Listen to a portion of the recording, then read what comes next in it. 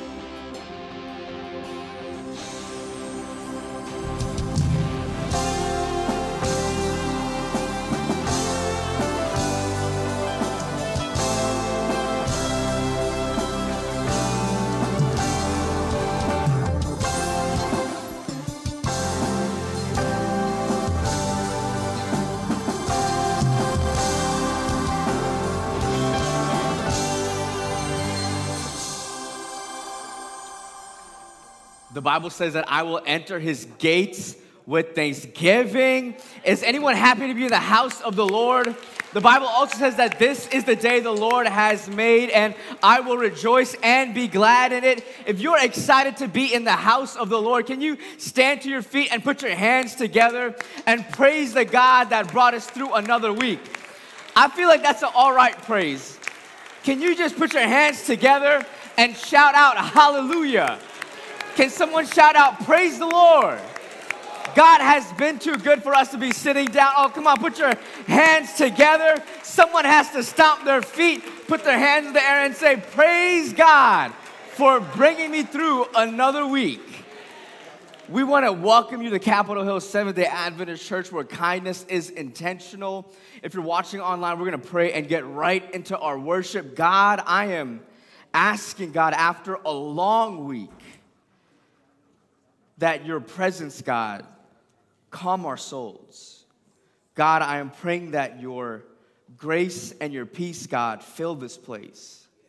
God, I know that there are people here that have come to encounter you, God, because they need a word from you, God. They want to praise you, God, and they're asking you to deliver them. So I'm praying for these next few moments as we prioritize you, that your Spirit, God, not leave us just convicted, but transformed.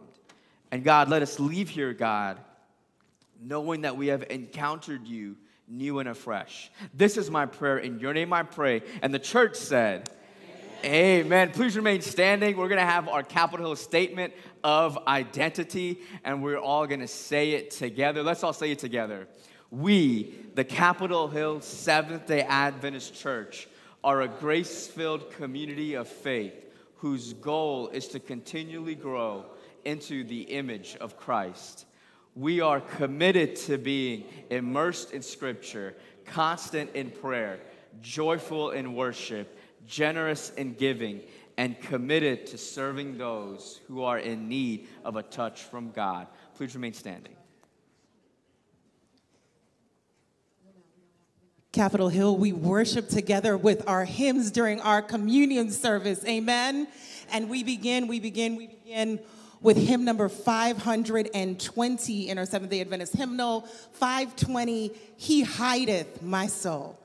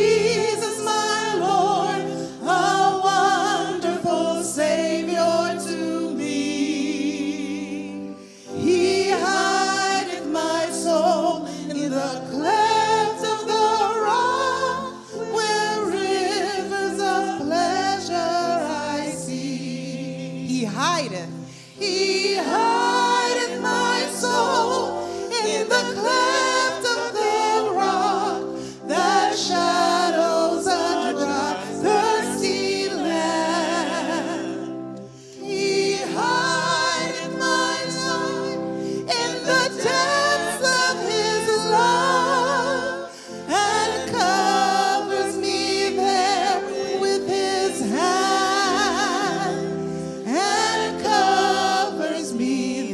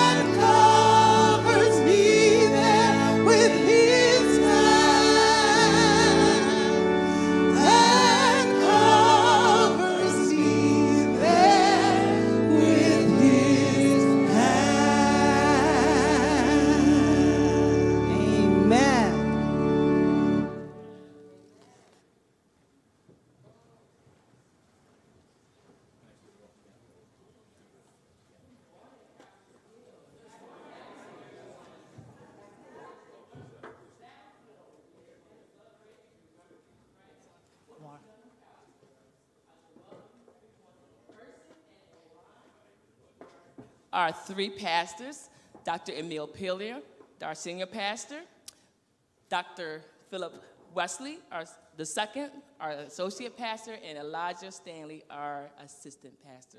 Welcome. Do we have any guests in the house today? Any guests? Raise your hands. Well, welcome, and God bless y'all, and thank y'all for coming to worship with us this Holy Communion. God bless everyone, and happy Sabbath to y'all.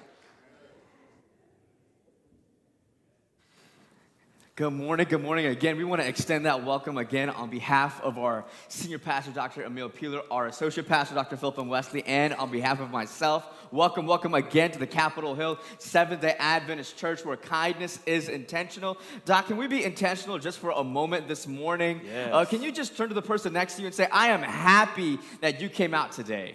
I'm happy you came out today. Yes, sir. Yes, sir. Yes, sir. Yes, sir. Yeah. Welcome. We are excited. We are excited today. Today is communion. As you can tell, we are excited because, Doc, we are going to be celebrating today the resurrection and the life that was given for us to enjoy, not just today, but make sure that our future destination is secured. That's right. So we are so excited that we are able to share this with each other as believers. Doc, today is special because it is not only our communion, but we are sharing today with someone that our Capitol Hill family knows very well. Now Pastor Michael J. Cox, the pastor of Cambridge SDA Church. They are here as well. If you're from Cambridge, can you just put your hands together so we can just identify you? We praise God for you. Thank you for joining us today. Today we are going to be an encouraging.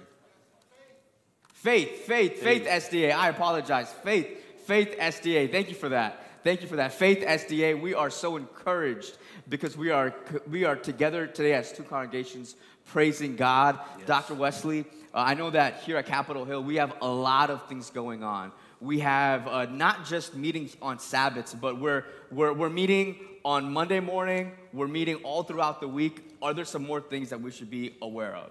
Absolutely. And, as we meet, we have opportunities to pray. And this week, we have just been praying for a lot of our members that have been dealing with losses.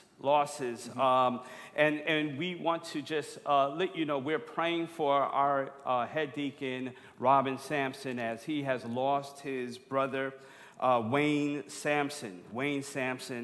More details are forthcoming, but we want to lift up our deacon in prayer, Robin Sampson and his family. Yes, sir. We are praying for you.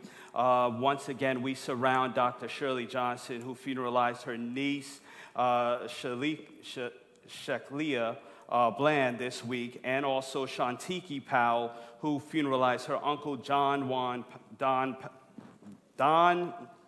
Powell, and also Jean Marie Watson, who funeralized her sister-in-law, Arlene Dean, this week. And so we continue to lift up these families, and you never know, just even silently, just pray for your neighbor. Yes, sir. You don't know what they're going through. Yes, sir. You don't know what they're dealing with, but silently, just say a prayer for your neighbor, the one you're sitting next to, and pray healing and prosperity over their life, that the Spirit of God will cover them as we journey to this kingdom. And for those who are just in need of that prayer of healing, just know we're praying for you today. Yes, sir. Doc, talking about getting to get to know our neighbors and praying over them, we have a chance to actually meet some of our neighbors over dinner, over lunch, and we are excited because guess who's coming to dinner is coming back on May 4th. It'll be back on May 4th, and you can sign up right now, either as a guest or a host. If you don't know what Guess Who's Coming to Dinner is, this is something that our church has been doing for a while, and the whole point of it is that we get to meet other members in our church over some lunch after our Sabbath service. So we want to make sure that you hear it in advance so that you can get on the list either as a host or a guest, and you can email family@capitolhillsdachurch.org and you can get on that list. Doc, I know that I think you hosted last time, right? No, I was visiting, and You I'm were a going to guest. visit again. I'm very excited. Very excited. Yes, yes, yes, indeed. That's amazing. That's amazing. Doc, actually, today is also someone's birthday. That's right, that's right. So we want to continue to celebrate all birthdays of April. Yes, sir. And we are celebrating our deaconess' birthday, Sister Barbara Stewart. Happy birthday! Yes, indeed. Wow. 35 looks good on you. Amen. Amen. Looks good on you. Amen. Amen. Amen. Praise God. And, Amen. And we just celebrate everyone with birthdays. Yes, sir. And we have another one, right? And, No, sir. Well, not that I'm aware of, Doc. Okay, we have more, but we'll talk about it some more. We'll talk about it some more.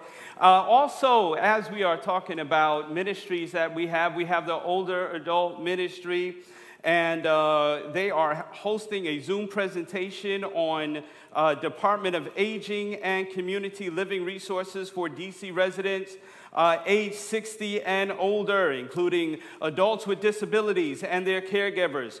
Join us on Zoom. That is on April 8th, 6 p.m. to 7 p.m. The presenter is Alice Thompson, Community Outreach Specialist, Department of Aging and Community Living.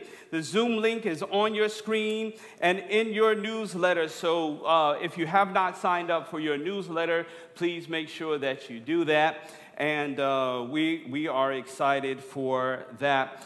One thing about life is that God continues to give us birth, give us life. And it is our privilege to celebrate life and also bless young lives, because children are a heritage from the Lord. Amen. So we are going to invite George Thornton Jr. and Christina Thornton, and also we want to bless Ora Joy Kai Thornton as well. Ora Joy is named after her maternal grandmother. Ora is named after maternal grandmother, and Joy is the name of Christina. It was called by her grandmother, Ora. So we are just celebrating this, and we're inviting the family to come forward right now. Amen. Amen. Amen. Amen. Let's celebrate joy in the house.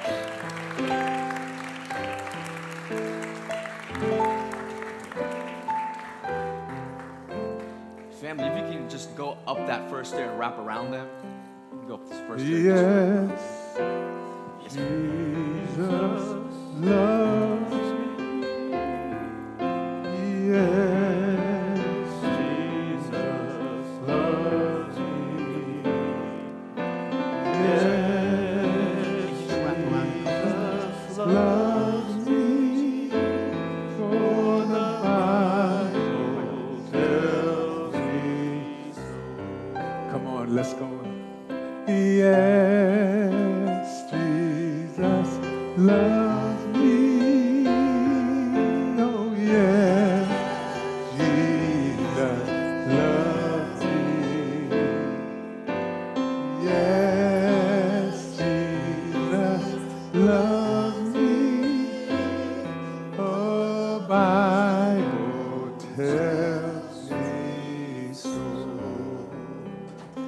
If you love the Lord, everybody shout amen. Amen. Our family is getting bigger and bigger. And it's from baptismal growth, but also biological growth. Christina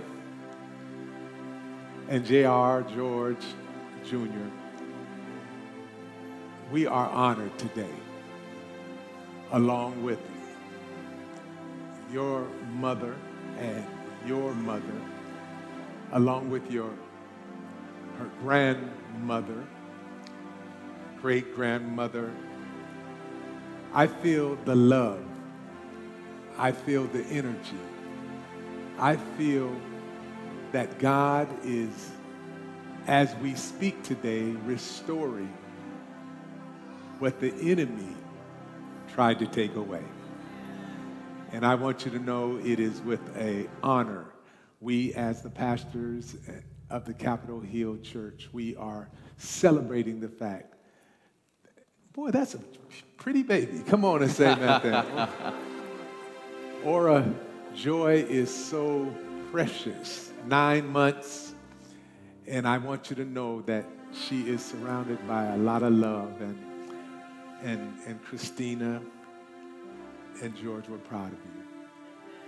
When we spoke together, one of the things that just absolutely just heartened me is that you, Christina, you, George, said that, first of all, you wanted to make sure that your lives were connected to Jesus Christ. And I'm so glad that this is the newest and finest couple of Capitol Hill. So Amen. Let's give God the glory for their celebration.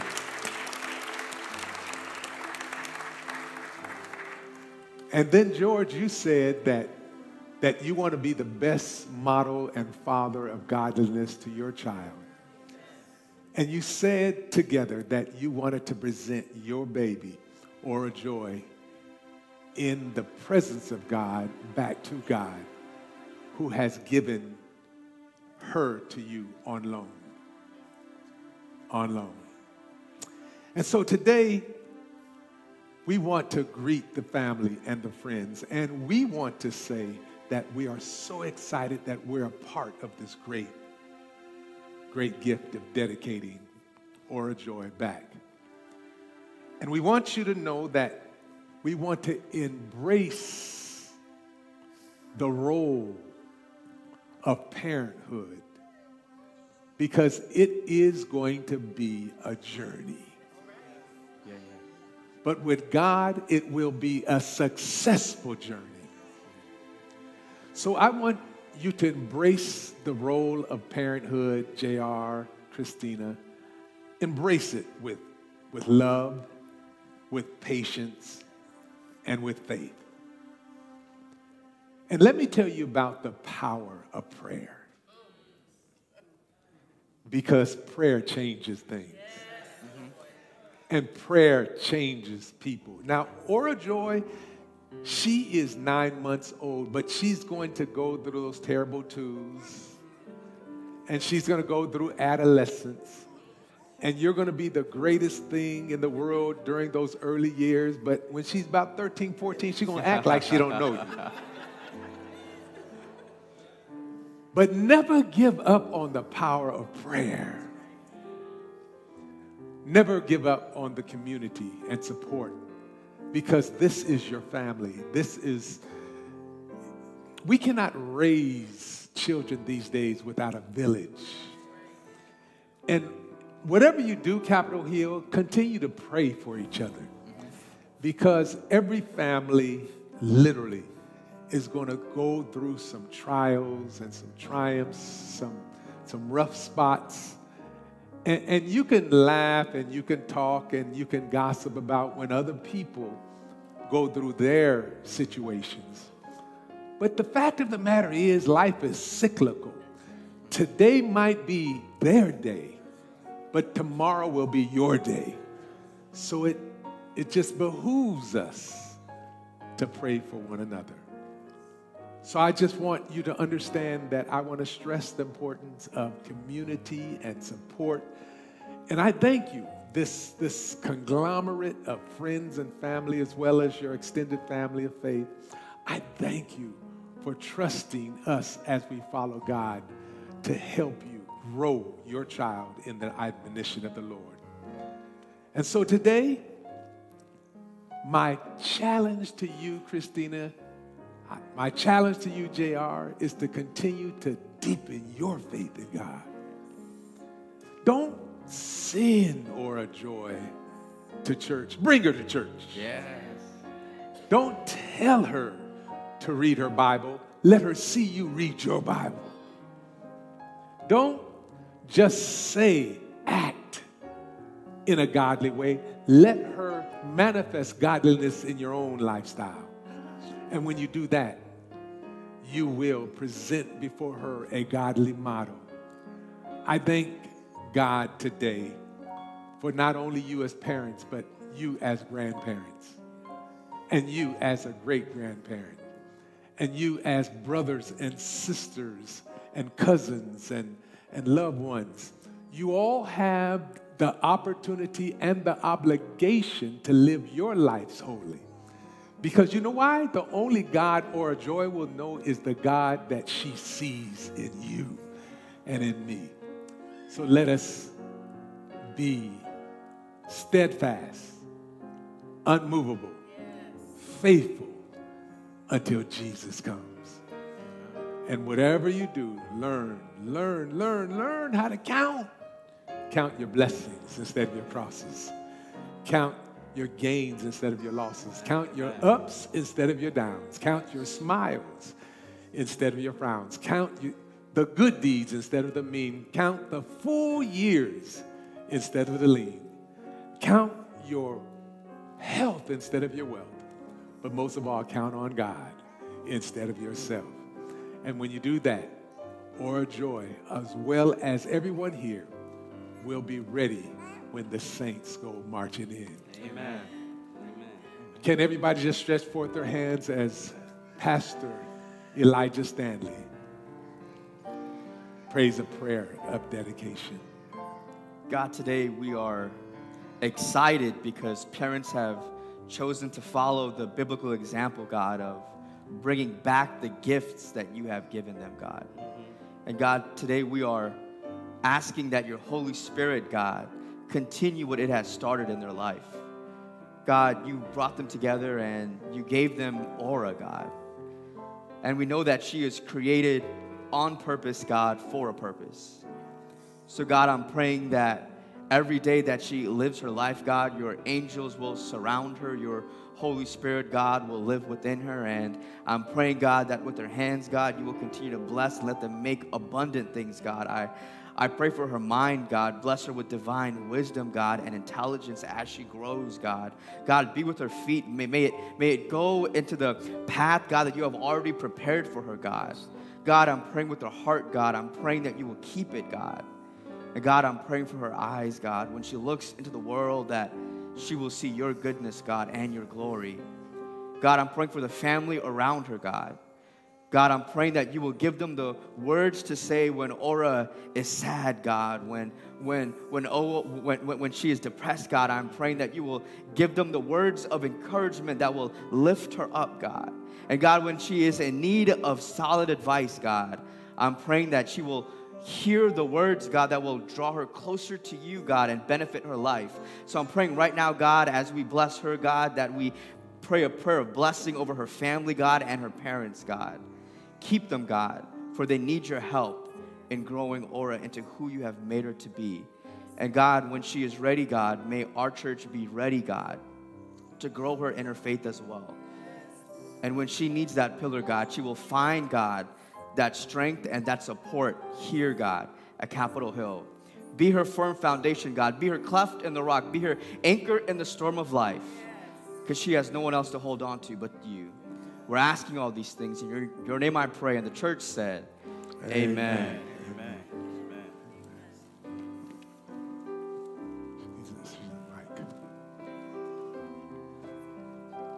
Good afternoon, Christina and George. On behalf of Capitol Hill Church, we have a gift bag for Ora Joy. It contains your certificate to commemorate today, a soft toy, and a Bible. God bless you all on your special gift, Ora. I'd like to say a word. Well, I just want to thank everybody for supporting us and everything like that. And if you see Ora Joy, just smile and just smile back. Amen. Yeah, that's it. Thank you, Pastor. I just want to thank Pastor Peeler and my family and friends for coming out, and the church as well. We just thank you all. It's a blessing. That's all. May God bless you all. We love you. We're here for you. And thank you for being wise enough to give God what he has given you. In Jesus' name, let everybody shout out, amen. Amen.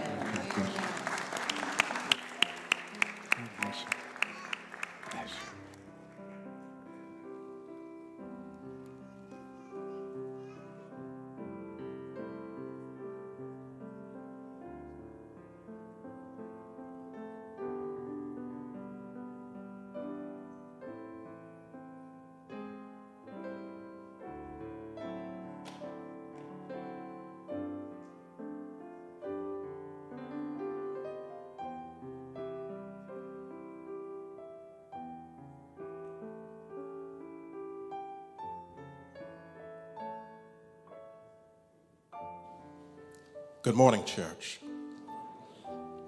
It is prayer time, and I think it's a wonderful transition for prayer right now, especially on this holy day of communion. If you were here last week, it was a high day for worship as we talked about the 7 last words of Christ. Now we are going into our communion service. It is an opportunity for each and every one of us to set aside our differences, our ills, our worries, and come humbly at the feet of Jesus Christ, and doing so in the sight and vision of our church members. So at this time, I'm going to ask you to assume a posture of prayer as we seek the Lord's presence at this time. Father in heaven, we just want to thank you, Lord, for this opportunity of prayer. We want to thank you, dear Lord, for this holy day of communion and what it represents. We not only want to thank you, dear Lord, for our church members who are here presently, but also for those members and visitors, dear Lord, who are viewing online. We pray, dear Father, that if they have an urgent request, dear Lord, they can see the number on the screen, dear Lord, and know that somebody will pick up the phone and take their request and pray with them. We thank you, dear Lord, for the blessings that you've bestowed upon us. We look at this church, dear Father, and I'm glad to say that we look good, we look prosperous, and we're not afraid, dear Lord, to tell people how good you have been. Before we ask for anything, dear Lord, we want to thank you, dear Lord, for our jobs. We want to thank you, dear Lord, for the benefits that come with our jobs. We want to thank you for our families that are together and whole. We want to thank you, dear Lord, for single parents, dear Lord, that continue to come and bring their children, dear Lord. We want to thank you, merciful God, for our pastoral team, dear Father. They have combined talents and gifts, dear Lord, to minister to the various demographics within our church. And we want to give you praise, honor, and glory. We as a Capitol Hill Church are truly blessed. Merciful God, we want to thank you, dear Lord, for all of the ministries within this church. There are over 33 different ministries in this church, and they cater to the spiritual needs of our church and our community. So we thank you, dear Lord, for those ministerial leaders, dear Lord, that sacrifice their time to give back, dear Lord, to our church and community through ministry. Merciful God, we pray, dear Lord, for our sick and shut-in. We also pray, dear Lord, for those who have lost loved ones. There's no better place, dear Lord, to lose a loved one than here at this church, because what we do is we embrace those who are hurting. We lift up Brother Robin Sampson, dear Lord, in the loss of his brother. We lift up Dr. Shirley, dear Lord, in the loss of her niece. And we lift up others, dear Father, whose names I do not have, dear Father, but there are others who have lost loved ones, dear Father. Let us remember, dear Father, to minister to them in their time of need. Not only now, but further down the road, dear Lord, when they are still grieving. We thank you, merciful God, for that ministry. Now today, dear Lord, in this holy day of communion, we want to thank you, dear Lord, for our pastor, dear Lord, that will deliver the word today. We want to thank you, dear Lord, for his preparation. We want to thank you, dear Lord, for his dedication. And we just want to give you praise, honor, and glory.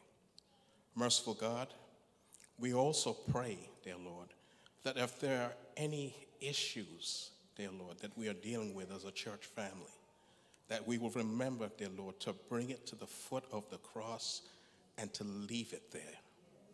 Help us to remember, dear Lord, that after this prayer, we should look radiant. We should be radiant, dear Father. We should be uplifted. We should be fulfilled, dear Father. And that is because your word will not come back void. So we pray, dear Lord, for those who are suffering in any kind of way, dear Lord. Those who are in need of a job. Those who are in need of some kind of healing. Those who are in need of, who are going through some kind of a crisis, dear Lord.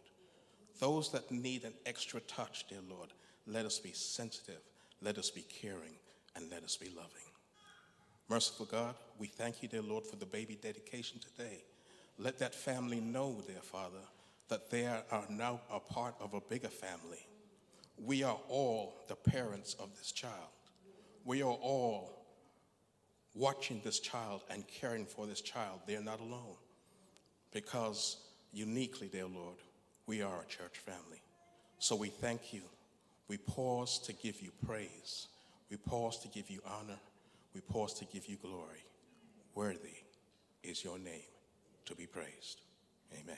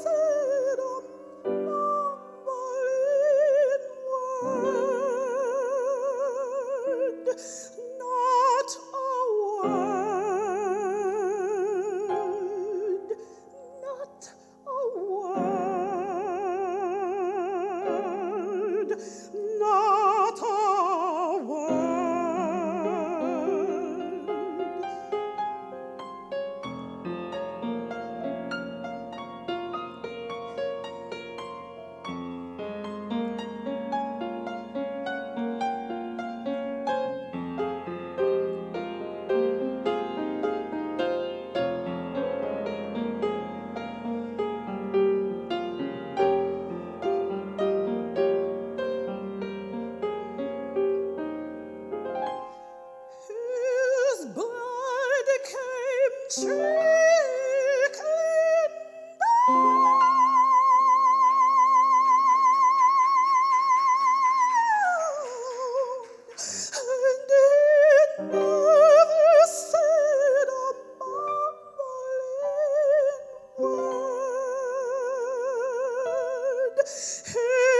blood came trickling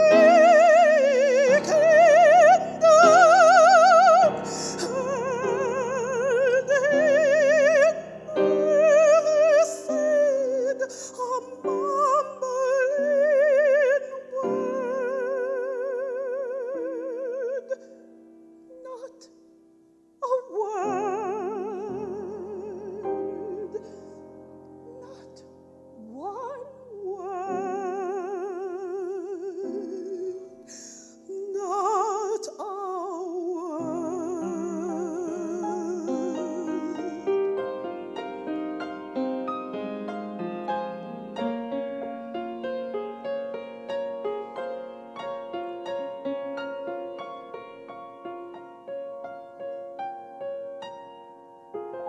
He bowed his head and died,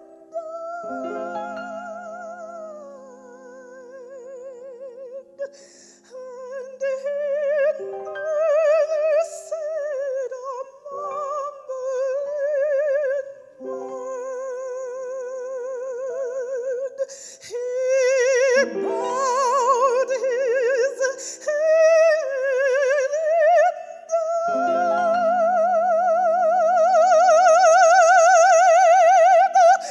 and he never said a mumbling word, not a word, not a word, not a word.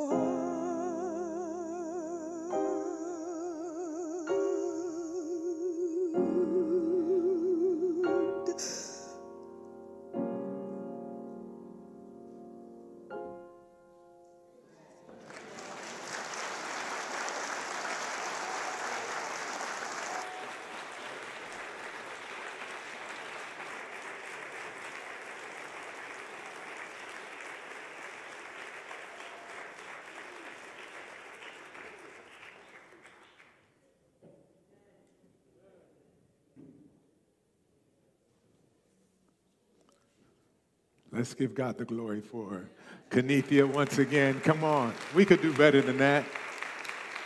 Oh.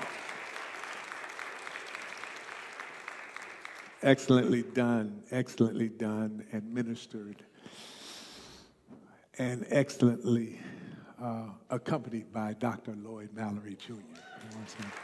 Thank you. Thank you so much.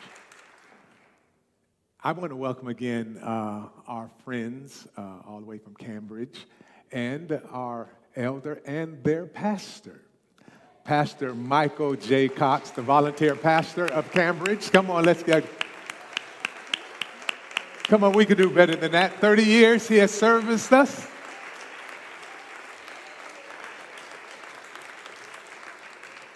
And he wanted several of his congregation to come, about 20 of them, and they drove all the way here, hour and a half, so they could experience one of our communions. And it's a good thing. So can your church please stand, the ones who are here today? Come on, let's give it up. Oh, we could do better than that. Yeah. And First Lady Zira. Yeah. Thank you for joining us. Thank you for being our guest today. And I hope you have a wonderful experience as we celebrate Jesus Christ as our Lord and Savior. Thank you for journeying with us. God bless you. And Sister Stewart, your birthday, you turned 43. Come on, am I right or wrong? Come on and say amen out there. No, God bless you. Thank you. Thank you for being a leader of our deaconesses. And she does it with excellence. And she does it with youthfulness. She does it with energy. And I want you to know you are the best of what Capitol Hill is about. And I thank God for you. Come on, let's give it up again for our head deaconess. Amen, amen. God bless you. Thank God for you. We're also just so grateful that we are adding, those of you who did not know, Rachel and Carlin's Edmonds. We've been waiting for their baby to be born. The baby is born. And 6 pounds, little Carlton, after 37 hours of labor. Turn to your neighbor and say, neighbor, that's a long time. That's a long time. But he is here, 6 pounds. So while they're watching on virtual space today, let's give it up for little baby Carlton and the parents. Rachel and Carlin Edmonds. We're looking forward for you to join with us when you can. After about 4 or 5 weeks, we're looking forward to you.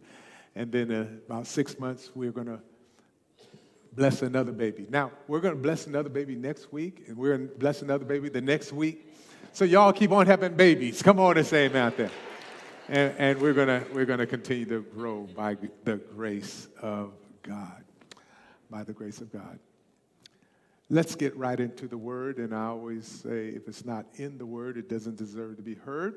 But it's in the book. What we're going to do? Yeah, we're going to take a look. Father, in the name of Jesus, for these next few moments, would you have your way in this place? We love you. We thank you. We praise God for you. And if you would just speak to my heart and then speak to others' heart, I believe we're going to have a transformative day. I thank you in advance for how you're going to bless us in Jesus' name. Amen. Amen. Is Michelle Wimbish here? I don't see her. Is Michelle? Oh, there. Yeah. Right before I get into the Word of God, I was look. Where's Michelle?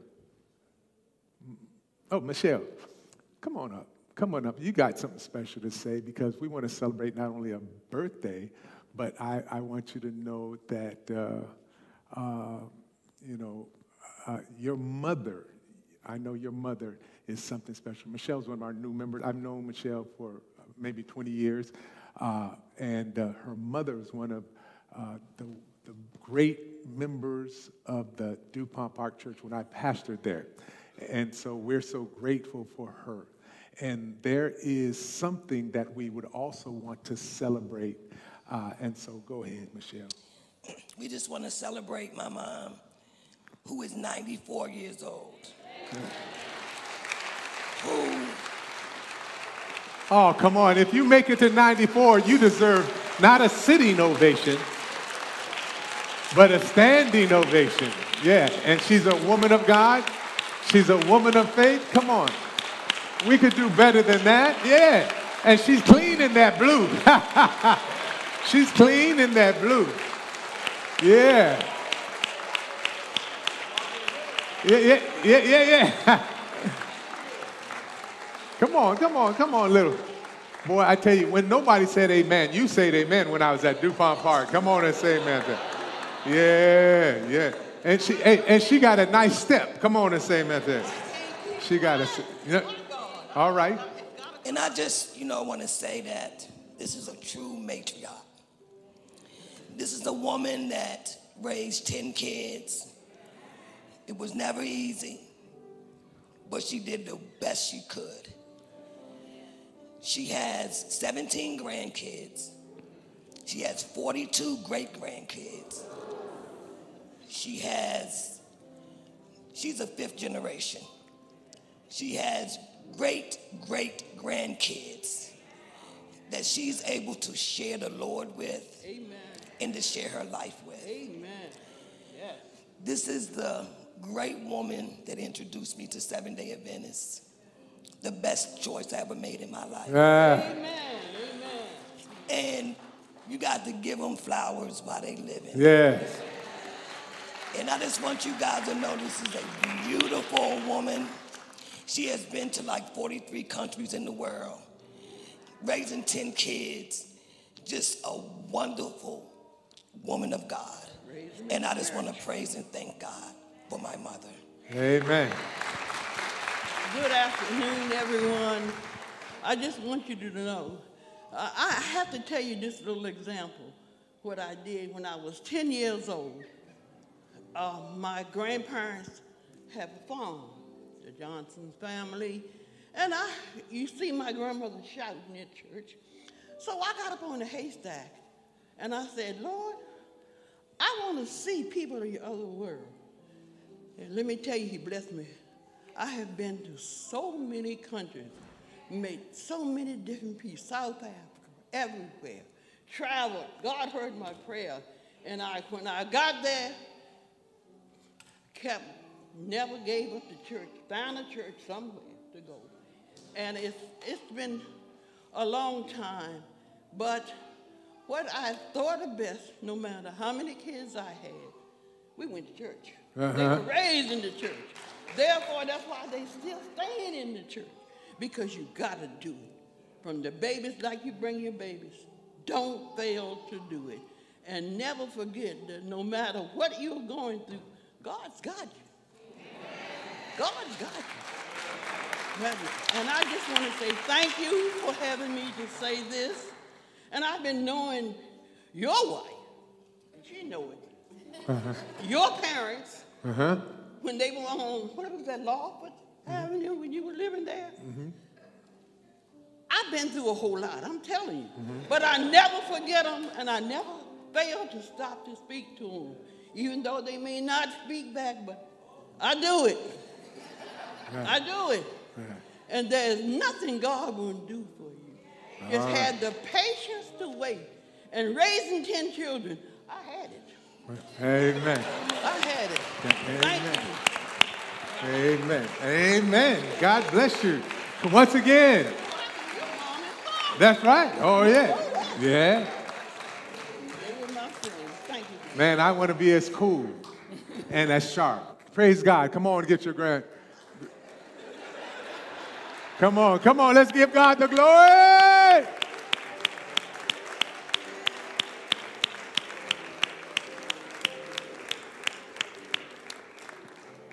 Ah, amen, amen, amen.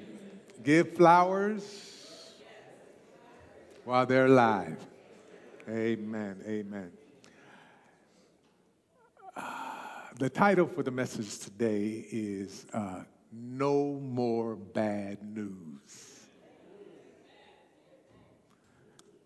Turn to your neighbor and say, neighbor, no more bad news.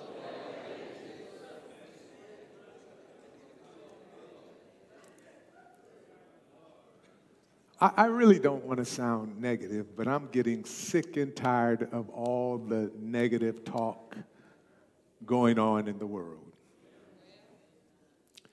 Does anybody else feel that way? Anytime we turn on the news or read the news apps that are on our devices, it seems all that we encounter is bad news. People getting sick, people tragically dying, jobs are vanishing. We got a good report yesterday, but the economy up and down, struggling, crime is out of control, nation divided, corruption is rampant. And it literally seems that the pervasive message in the world today, it just seems that we are just bombarded, Hazel, with news riff, with just so much negativity.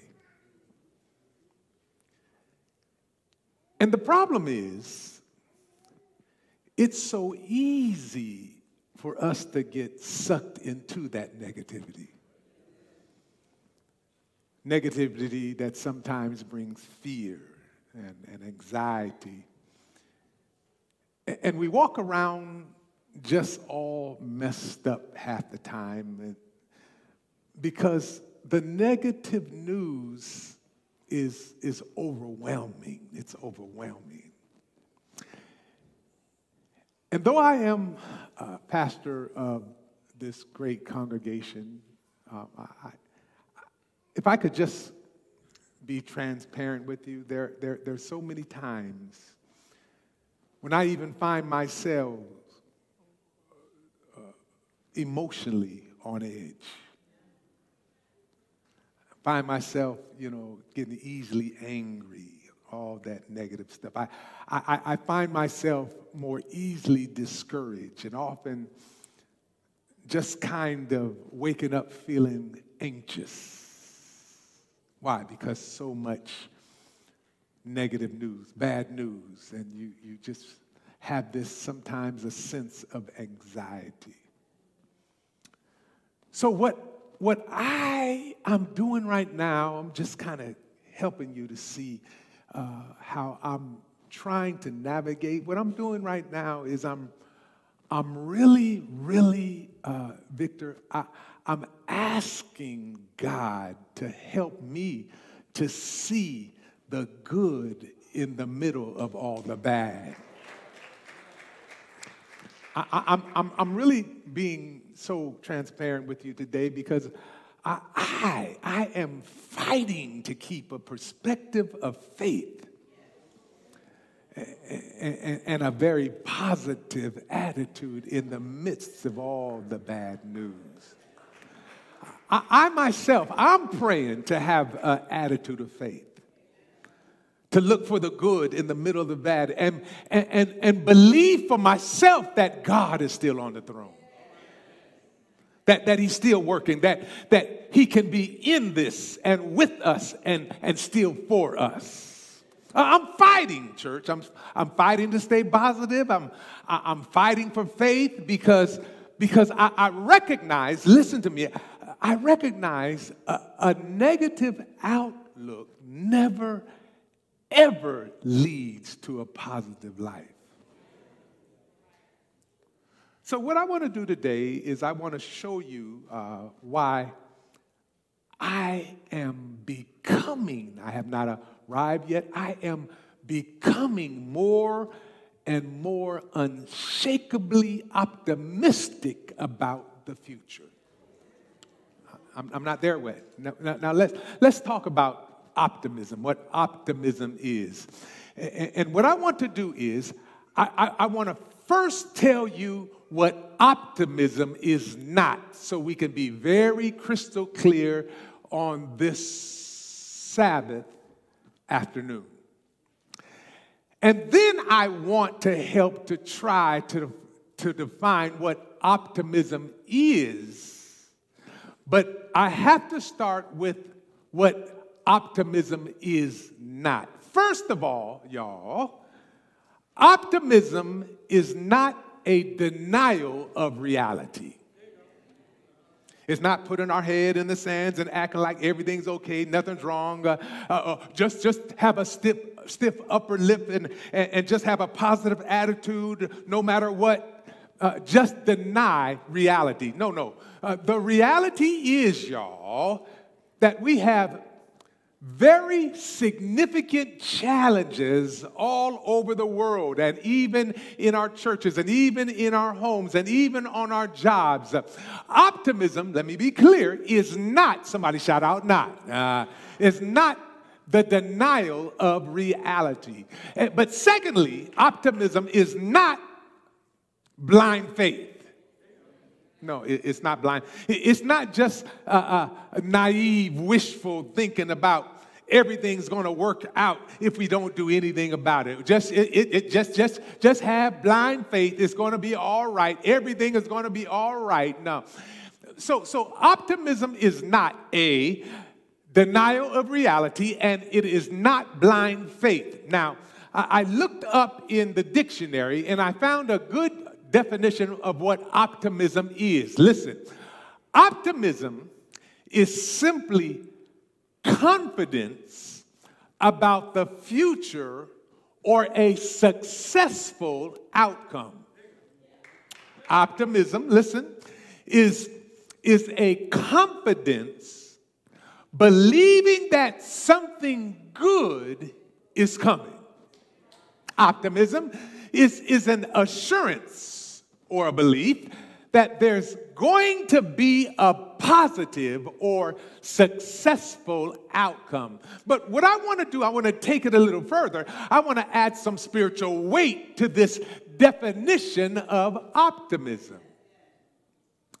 So this definition, my definition of optimism, is for a believer, for somebody who has faith, somebody who has declared a relationship with Jesus Christ. What is optimism for a faith-filled believer? Watch this. Optimism is the unwavering expectation that our loving God is working in every situation for our future good. Y'all missed that. Optimism, I'm talking about for y'all, it is the unwavering expectation. It is an assurance that is deep within our souls that our loving God is involved and He's working in every situation for our future good. In fact, it was Paul who said this very thing in Romans, the 8th chapter, verse 28. And he says, and we know that in all things, can somebody just shout out all things? Matter of fact, those in a virtual space, type that in the chat. All things. It might be your impossible boss. It might be a financial setback. It might be even your annoying in-laws. Now, don't nudge them if they're sitting with you at the house watching this. But you all know what I'm talking about. It could be the challenges of trying to successfully raise your kids. It can be a painful breakup. In all things, our God works for the good of those who love Him, who've been called according to His purpose. In other words, even in a negative situation, it still holds the potential to produce a positive purpose, because we, as faith-filled, twice-born believers, can live with the unwavering expectation that our loving God is working in every situation for our future good. So what I want you to think about, what you think about. Y'all missed that. I want you to just spend some time this morning. I want you to think about how you process your thoughts, especially about the future. How do you see the future in your thought life? Because the reality is, if your thoughts are always consumed with negativity and fear and worry and anxiety, that's really, really bad news. Because what consumes your mind tends to control your life. I wish you would hear me. Whatever you think about tends to direct your life. In other words, the life you have is generally a reflection of the thoughts that you think. As a man thinketh, that's what Proverbs says, so is he. See, your life, I'm just trying to lay this thing down. Your life, my life, is generally moving in the direction of your strongest thoughts. Because what consumes your thoughts control your life. And that's why the quality of your life will never exceed the quality of your thoughts. So what do you think about? How do you think? Are you a pessimist? Are you an optimist? Because I have found, don't you miss next week, because being content, being satisfied, being blessed, being optimistic, it isn't a state of affairs, it's a state of the mind. Because what controls your mind controls your life. So what consumes your thoughts? I'm talking about everybody in the house. I'm talking about children. I'm talking about young people. I'm talking about teenagers. I'm talking about college students. I want you to think about what you think about. What consumes your thoughts? Are your thoughts typically drifting towards God and faith, or do they tend to drift toward the negative? Because I found that our optimism is based on a belief about how you see God. And I'm being transparent. If I could be very honest with you, because the way I think, I have to fight for an attitude of faith. Sometimes I'm good at it, but other times, by nature, I tend to be a realist. 2 plus 2 equals 4. So sometimes I pray, and sometimes I have faith, and sometimes I'm pretty good at it, but sometimes my natural bent is when things are not adding up, I tend to be concerned. I tend to drift toward the negative.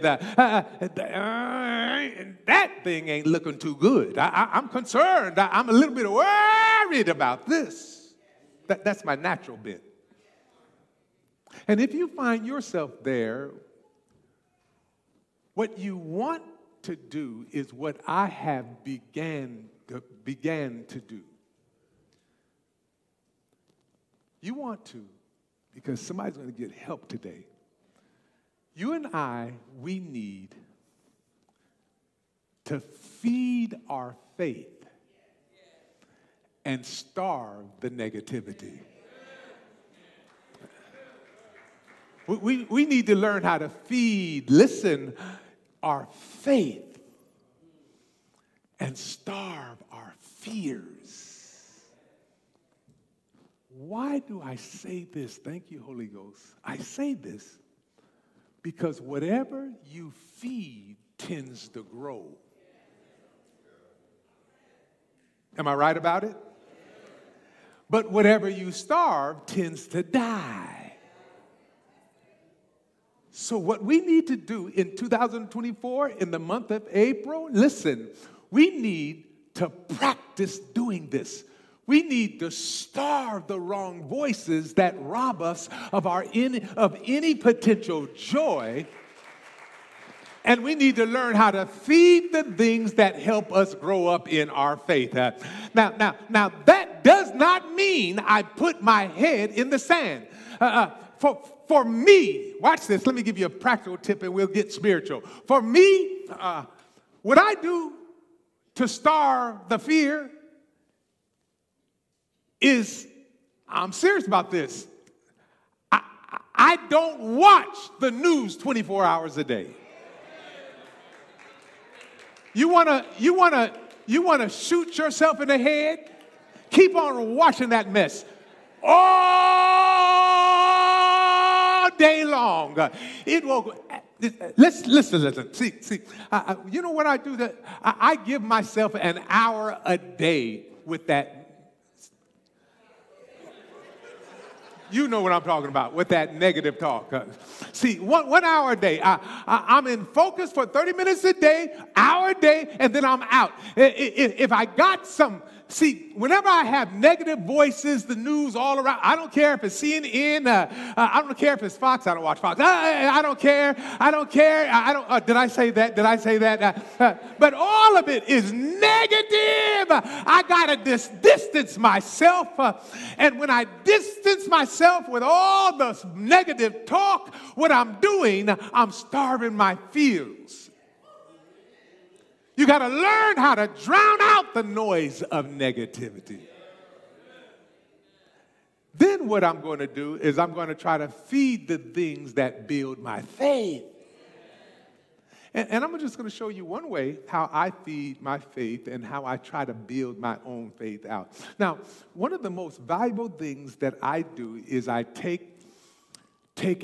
I'm so thankful for the Word of God. I'm telling you, I take a pericope, that's a rich portion of Scripture, and I begin to walk through the scriptural neighborhood, literally, in my mind as I read. I try to get into Scripture so that Scripture gets into me. I don't just read it. I don't just, read through it, but I'm literally walking through. I'm trying to live in that Scripture. I'm going to focus on it. I'm going to meditate on it. I'm going to think about it. I'm going to let it work and start to renew my mind. Now, let me give you an example. And since we've already started talking about Romans 8:28, the power of God that works in good things. So I'm going to show you how I go through like Romans 8 in order to feed my faith. I take a portion of Scripture, and first of all, I want to understand the context. Listen, y'all, you're going to need to listen to this over and over again. It's going to help somebody. First of all, how I get it, because I'm giving you an example of how I feed my faith. I begin to open up a Scripture like Romans, and I want to understand the context. I'm not just reading it, but I want to know who wrote it, to whom it was written, why it was written, what's going on before the verses I'm reading. Now, I'm trying to get the context. And so I know that the Apostle Paul was writing a very, very meaty, weighty letter to the Romans. I know that Romans 8 comes after Romans 7. So I begin to think about Romans 7. And in Romans 7, I love Romans 7 because Paul was just totally a mess. And let me give you another confession. It makes me feel better about me whenever someone who's as spiritual as Paul is. It makes me feel better about if Paul can lose it. It makes me feel better whenever I lose it. And in Romans 7:15, he's literally going on a rant like, I don't understand myself. I don't understand me. I'm so messed up. I'm jacked up. The things I want to do, I don't do them. And the things I don't want to do, I find myself doing. I end up doing those things. Paul is literally saying, I'm such a mess. And then he shifts to Romans 8 in verse 1. And it's almost like he's talking himself out of his negativity and his dysfunction and his sinfulness. Because in the very beginning, he says, therefore now there is no condemnation for those who are in Jesus Christ. Did you know that if you're in Christ, there's no judgment for your sins? Your sins have been forgiven. And so it's kind of like Paul is making this hard turn as he starts to renew his mind. He talks about the mind that focuses on the flesh, that mind that thinks about the things of the flesh. He warns us, if you always think about fleshly things, you begin to live for things of the flesh. But then he says, but y'all, the mind that's focusing on the spirit and spiritual things, you will begin to live in the spirit. He says, if you're being led in your mind by the Spirit, you're literally, Paul says, you're a child of God, and your mind will be at peace. And then I might just land in the portion of the text, Romans 8:18, where this is what Paul says. He says, listen, he says, I consider that our present sufferings are not worth comparing to the glory that will be revealed in us. And I'm just I'm just going to stop there and just read it. I'm just going to read it again, and then I'm going to let it read me. I need to feel this text when he says, I consider that our present sufferings, all these things that we hate, that we're enduring, that are so incredibly painful, our present sufferings, they're not worth comparing with the glory that will be revealed to us. So I remind myself, okay, who wrote this? Oh, the Apostle Paul. He wrote this. How did he suffer? Well, when I do my research, he was in prison multiple times. 5 times he was beaten with 40 lashes. Come on, y'all, that's pretty bad, huh? 3 times he was beaten with rods. Rocks were thrown at him. He was shipwrecked. He spent the night out at sea. And you know, I would hate that, hanging on to a log for his life or whatever. He was ostracized for a time from the brethren. He was betrayed. He was beaten. The guy was left for dead on the side of the road, but he didn't even look like he was alive. And this is the guy who said, our present sufferings are not worth comparing to the glory that is to come. So I kind of get into that text and I let it feed my faith. Our present sufferings are worth not comparing to the glory that is to come. So then I began to ask me, and I'm asking you after I ask me, where are you hurting right now? Where are you hurting right now? What have you lost that has you in your life in shambles? Where are you experiencing a hardship that deeply grieves your soul? Maybe you're facing a job loss or shift in your income. That's suffering. So some of you are worried that you're sick. Some of you would be sick or have relatives that are sick. Some of you are literally battling diseases like cancer and such. Some have relational challenges right now in your marriage or with your children. Maybe you've had a friend betray you. Whatever it is, what I do, I tell myself as I'm reading this, the scripture teaches me essentially. It's teaching me that the struggle I'm in today, listen, is producing the strength I need for tomorrow.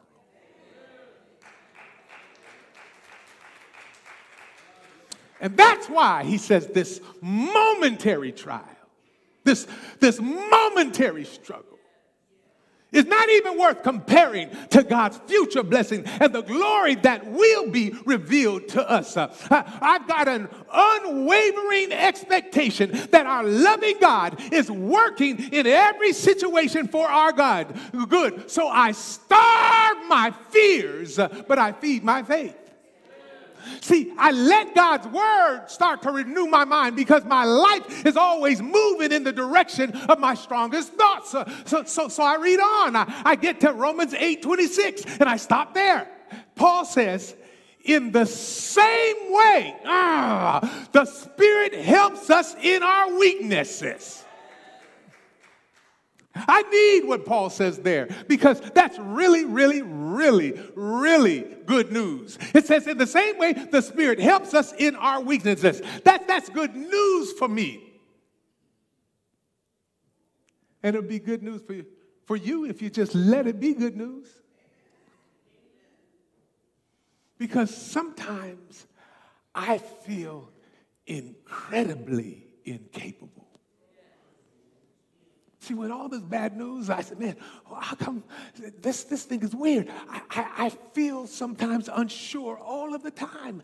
How in the world do I successfully lead through all of this mess? How do I preach the right messages at the right time for the right spiritual response? I find myself sometimes second-guessing myself right and left. Don't feel prepared. I got terminal degree, and I don't feel that I'm prepared to handle what's going on. And then I tell myself, because I'm building up my faith, God will never leave me.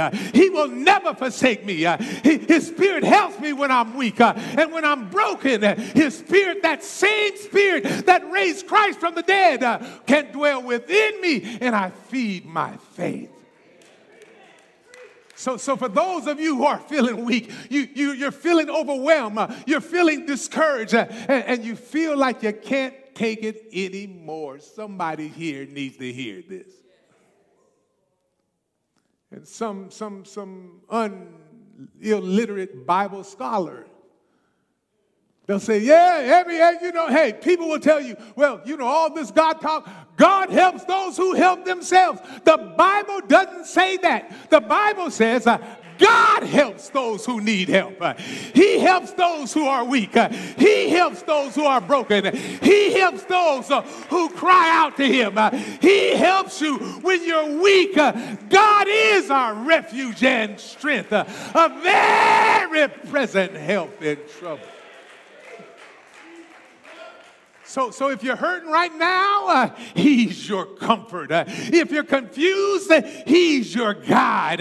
If you find yourself discouraged, He is your hope. If you're anxious, praise God, He can be your peace. So I feed my faith, I starve my fears. Then I go on to Romans 8:28. Back to Romans 8:28, and I let it sink in. We know in all things, in all things, in all things, in the good things and the bad things, in the days that I love and the days that I endure, through all the heartbreaks and all the inconvenience, all things, in all things, God works for the good of those who love Him, who've been called according to His purpose. I want to testify that God is just that good. And He's just that involved. And whenever I need Him, He's working it out. He's all up in the middle of the situation. He's going behind the scenes whenever our enemy means something for evil or whatever we are going through. Our God is so great, He can still use it for our good. That's how good and faithful God is. Do I have a witness here today? You may not see Him, but He's always there. He never leaves us. He's always good. He's always for you, and He's always with you. Somebody ought to say amen out there. And we may not like what we're going through, but I'm going to testify today. I appreciate what God will produce out of this present pain. He's working all things to bring about good. And I believe, I'm standing 10 toes down. I believe by faith that God can do exceedingly and abundantly more than all we ask or think, according to His power. And I'm believing that going through this, there are some of you, you're going to come out on the other side and your marriage is going to be stronger. I believe, I am optimistic that some of you, your families will be closer. I believe that your love is going to be deeper from one another. I believe that your generosity is going to become greater, and that there are Christians who are going to become bolder in their faith. And I believe that the light of the church of Capitol Hill will shine brighter, and that the harvest is going to be bigger because we lift up the name of Jesus. I'm optimistic optimistic today in the goodness and the faithfulness of a high and holy God. And so I feed my faith and I starve my fears. And I read in Romans 8:38 and 39 when Paul says, he says, for I am convinced. And it's an unshakable assurance. He says, I'm convinced with everything in my soul. In other words, he said, I believe this to be true. He says, for I am convinced, completely convinced, that neither death nor life, neither angels nor demons, neither the present nor the future, nor any powers, neither height nor depth, nor anything else in all of creation will be able to separate us from the love of God that is in Christ Jesus our Lord. I'm feeding my faith. I tell myself, no matter where I go, my God is there. No matter what I do, my God loves me. No matter what happens to me, my God is still for me. And that's why I'm beginning to have an unwavering expectation that our loving God is working in every situation for our future and our good. Because the truth of the matter is, we're all going to have our share of bad news. So let's acknowledge it. We're all going to face some challenges, some problems. But never forget, we have a bigger God. God is bigger than anything that we may face. We have a bigger God. I said we have a bigger God. I said we serve a God to whom all things are possible. So rather than be consumed by fear and anxiety, you know what I'm going to do? I'm going to believe that our present struggles are not even worth comparing to the future of the glory, what God is going to do in us and through us. Whenever I'm discouraged and weak, I remind myself His Spirit is perfect. And in my weakness, His Spirit is perfect. And He's working behind the scenes in all things to bring about something for my good. I may not see Him, but He's still present and He's still good. And even when our enemy means something for evil, our God can turn it around for our good, because there's not a disease, not a sickness, not any fear that can separate us from the love of God that is in Christ Jesus our Lord. And so I know that what consumes my mind controls my life, because my life is almost always moving in the direction of my strongest thoughts. I've learned today that the life I have is a reflection of the thoughts I think. And the truth of the matter is, our God has not given us the spirit of fear, but of power, of love, and of a sound mind. So I starve my fears and I feed my faith.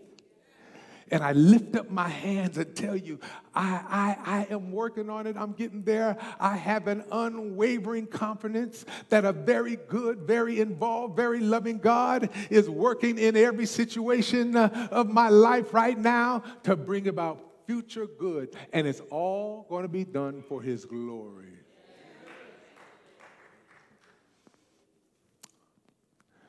I have a friend, grew up with him. It's my brother Baron, the one you met who sings, and Baron is my best friend. This is Baron's best friend. We're all a year apart. His name is Larry Holloway. His full name is Dr. Grant Lawrence Holloway, Jr. And Larry was quite an athlete when we grew up, and Larry went on to Loma Linda. He became a dentist. And so last time I saw him, just a few months back, he's awesome. He's awesome. Just a good man, and he watches us every week from the West Coast. Every week, he calls me Big E, and he's always texting me, "Hey, Big E, you knocked that one out of the park, yeah, man." And Larry last time I saw him, he was kind of, just kind of having trouble walking. And he let me know. I said, how are your knees doing? He said, man, Biggie. He goes, man, I've had my 7th surgery on my knees. He said, man, I'm in pain every single day. He said, but the good thing is, he said, I'm still moving.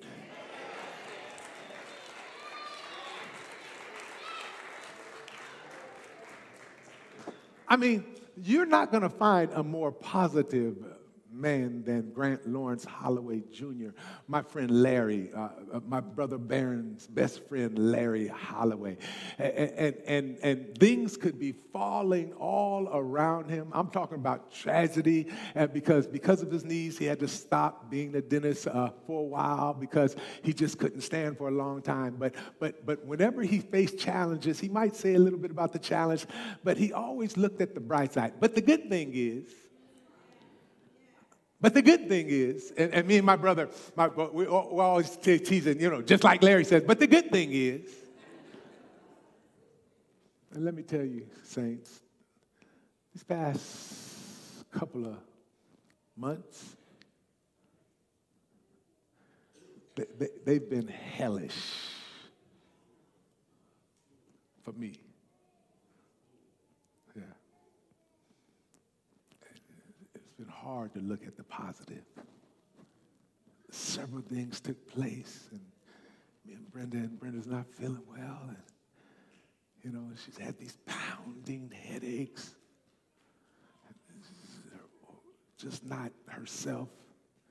She pushes through. She has a high impact job, and I saw Brenda just struggling, not feeling well. Last week I was at workers' meeting with the rest of the pastors, and up in Pine Forge I received an urgent call. And Brenda was not doing well at all, and so she tried to reach me. I was in the shower, and so she reached out to Danielle Pierre. If you don't know Danielle, those of you who've been around, she's been here for years, wife of Josh, our first elder, and she's a nurse, and she's they're great friends of our family, and Brenda just finished the prayer line, and she could barely get her thoughts out, and she began to have spinning dizziness and just not well at all. And Danielle gets there. She takes one look at Brenda. Her blood pressure had dropped to 80 over 40. She was just barely hanging in there because Danielle, she works at the triage of Holy Cross Hospital. She immediately knew that she had to get an ambulance. And so she called 911. An ambulance was dispatched, and the EMT. And so because Danielle was on her way, she had on her uniform, and she said, can you just do me a favor? Can you just take this ambulance to my hospital? What's your hospital? Holy Cross. Can you just do it for me? After a few minutes, they worked it out. Very unusual. She needed to get in the ambulance, but the good thing was she had an intercessor.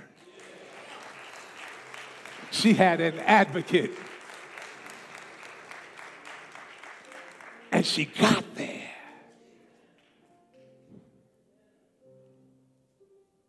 She got there.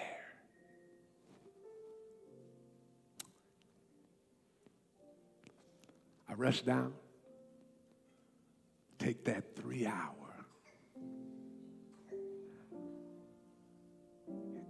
Mind everywhere because I didn't know what's going on. Literally. And because Danielle worked there, worked in triage, when the ambulance arrived with my prize, they took her right in. They began to take every test. And by the time I got there, my daughter Alicia, her boyfriend Howard was there. Mama, Papa Brown was there. Bronson, their son, was there. Gina was there. Gina Brown was there. We all were gathering, and they're taking test after test after test, and we're rotating, seeing, and we're praying, and it came back with some bad news.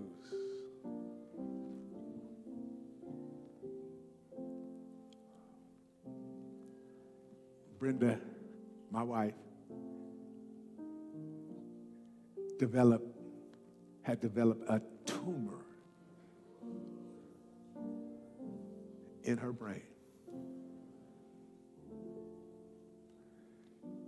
That's bad news, y'all.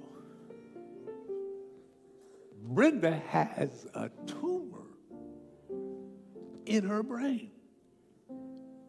But the good news is, it's operable.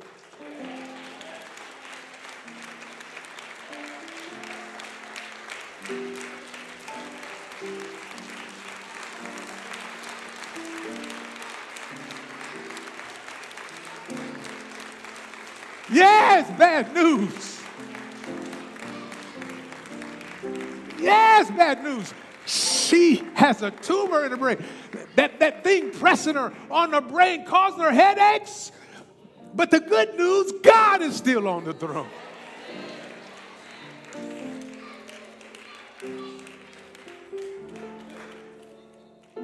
And God beginning to work behind the scenes. And it happened just about 10 days ago. But this week we were blessed to talk to one neurologist and 3 high-rated neurosurgeons in a span of 5 days. And they prioritized their schedules to give their opinions. And they all came to the conclusion, take it out.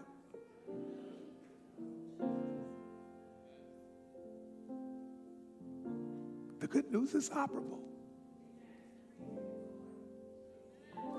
It's going to be tough. When it happens, it's going to be 4 or 5 hour surgery to remove the tumor before it can grow and create further complications. It's been one hell of a week. But the good thing is, and me and Brenda, when this thing started happening, we said we're going to have to do the Larry thing. But let's see the good in everything. And see, the good thing is, we literally, Brenda, we have seen God show up through people every day for the last 9 days. I mean, Mama and Papa was there. Their son Bronson was there. And they're family to us. They came to the hospital. And last week, they brought over a meal, cooked food, and stayed with Brenda while I struggled last week hosting the 7 last words. We've seen God work this week. Sister Betty Mitchell brought food. Sister Kennedy sent some flowers and a card. Dr. Gina Brown brought food a couple of times. Has been a steady presence. Tony and India, Dr. India Medley came by to review the documents, stuff that we don't know about, showing their love by their coming. Elder Austin's and her team keeps on loving us and praying for us. Pastors kept on serving. The good thing was she had her girlfriends coming over, bringing flowers and brought dessert and visiting. And Elder Johari yesterday sent out a beautiful card because the good thing is we still have the presence of God.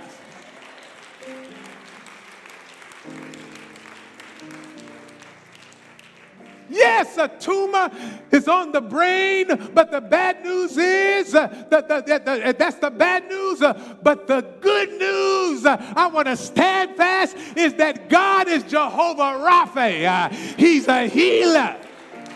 And we believe that after being tried and after we go through the season of surgery over the next several weeks, we believe that God will bring her forth like pure gold.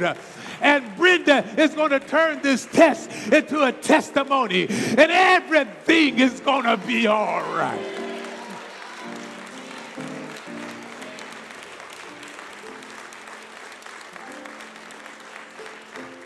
Yes, that's the good news. But let me even tell you some better news. The gospel is even better news. The gospel means good news. And that's the best news ever. See, the bad news is, and there's a lot of bad news. The bad news is that we've all messed up. And if you look at your life, and if you're really honest, you probably say that there's a lot of things that you've done wrong, that you're embarrassed about, that you feel bad about, that you feel guilty for. And the reason is because we've fallen short of the glory of God. We've fallen short of the standards of God. Now, Scripture calls that sin.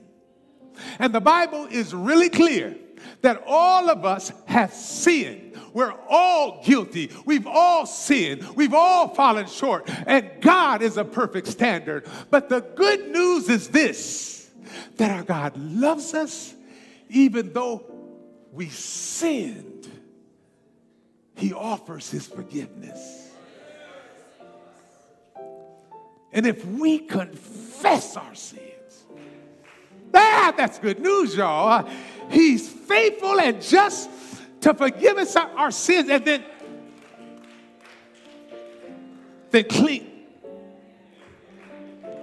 cleanse us.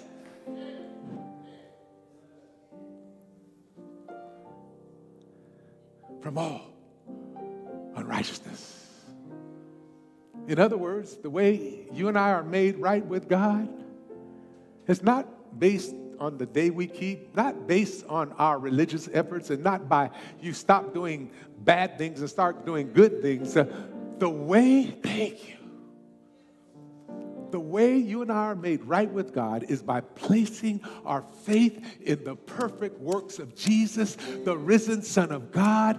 And when you call on that name, if you call on that name that is above every name, if you call on the name of Jesus, God hears your prayers and he forgives your sins. And you know what? When he forgives us, it's as if you've never, ever sinned and you become brand new. You literally become made right with God. So the bad news is all have sinned. But the good news is the gift of God is eternal life.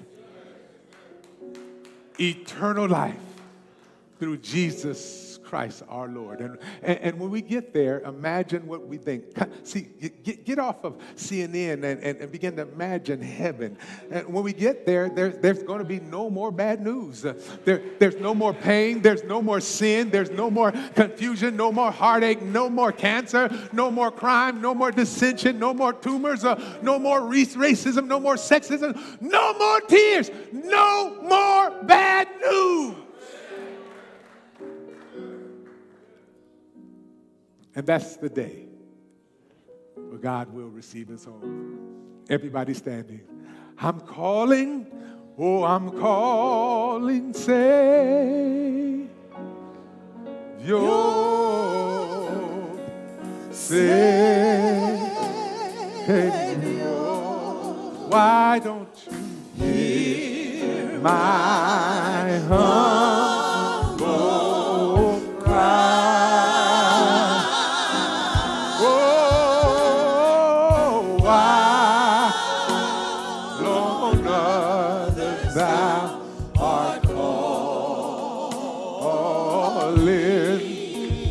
My Lord, do not pass me. Can we call him one more time? Savior, Savior, I'm crying.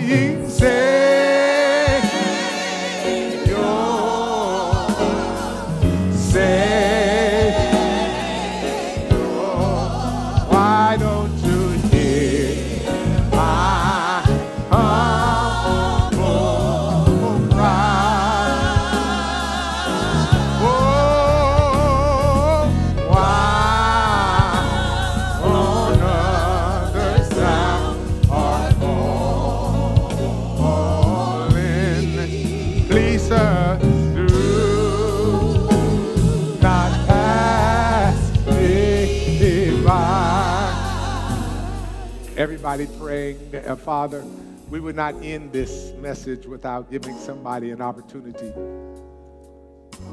to respond to the good news. The good news is that you died for our sin. The good news that your blood still works. The good news that you can and will make a way out of no way. And so, Lord, we learn through your word that we have to starve our fears, but feed our faith. And so today, our faith now has been strengthened through your word. But there's somebody here who wants to be in that number of the saved, whose blood has been washed in the blood. Their sins have been washed in the blood of the Lamb. There's somebody here who wants to turn their life over and stop being fearful and start being faithful. And so, as we get ready to approach our communion table, there's somebody who needs to say yes and receive strength and healing and wholeness today. And if it's your decision to think on these things and to respond to what God is putting in your mind right now, I'm going to ask if you want to receive Jesus as your personal Savior, or you want to come back home, or you want to unite with the church. I'm going to ask very quickly that you put your hand up and God will see, heaven will see. You want today to be your day. You want your day to be this day. Just put your hand way over there. We see this hand right here, my brother. Right here. My sister in the back. There's two hands right there. Somebody else. And we're going to just slip you a card. Raphael's going to slip you a card. This brother here. This sister in the back. Put your hand back up. Somebody else, some young person, some child, we don't want to overlook. This is your time. This is your season. Don't you leave this house without your calling and election sure. You don't know what the day is going to hold. But today, that's the good news. If you hear God's voice, don't you harden your heart. Somebody else, just another 30 seconds. Don't let this be an opportunity that slips you by.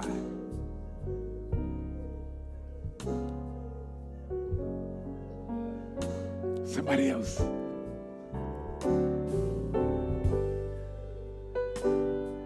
There's one right here. Here's one right here. Amen. Amen. Amen. Thank you, my brother. That's all right. Somebody else. All right. I don't want to prolong it, but I don't want not to give you that opportunity. Balcony. Somebody else. Somebody else. By his stripes, we are healed.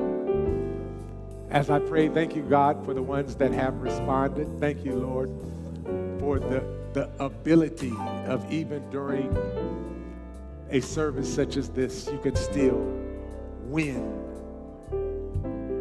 people to your kingdom. Thank you, Lord, for the ones who have made their decisions to turn their lives around. Let it be a renewal in their thoughts, in their minds, and in their decisions. So we praise you in advance for how you're going to use them for your glory. Thank you, Lord, because you're an awesome God. In Jesus' name. If you love him today, and we know that the good thing is we still have a God who cares. Let's put our hands together there. You may be seated. I'm crying, say, your Savior. Why don't you hear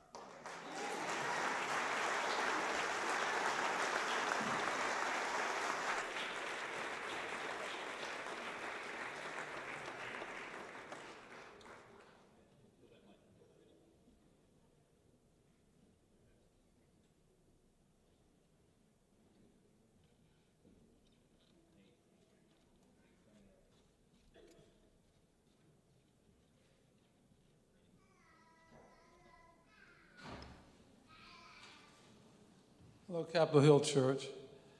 Our scripture reading today is from 1 Corinthians 11, 23 through 26. And this is from the NIV version. For I received from the Lord that I also passed on to you. The Lord Jesus, on the night he was betrayed, took bread. And when he had given thanks, he broke it and said, "This is my body, which is for you. Do this in remembrance of me." In the same way, after supper, he took the cup, saying, "This cup is the new covenant in my blood. Do this whenever you drink it in remembrance of me. For whenever you eat this bread and drink this cup, you proclaim the Lord's death until he comes." May the Lord add a blessing to the reading of his word.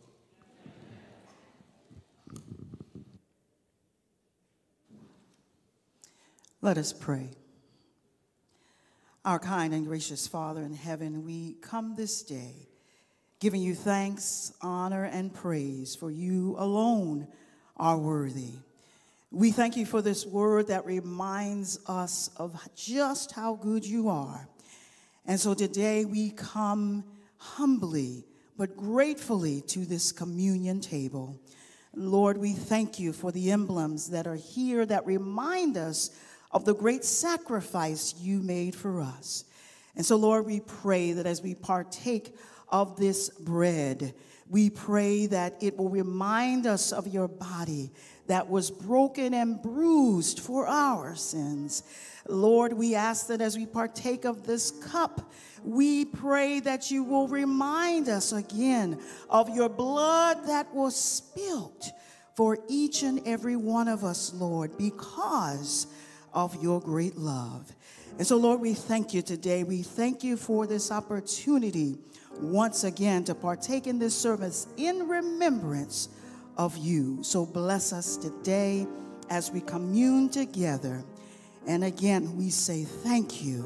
We love you. We honor you for your great sacrifice and your glorious mercy and grace toward us. In the name of Jesus, we pray. Amen and amen.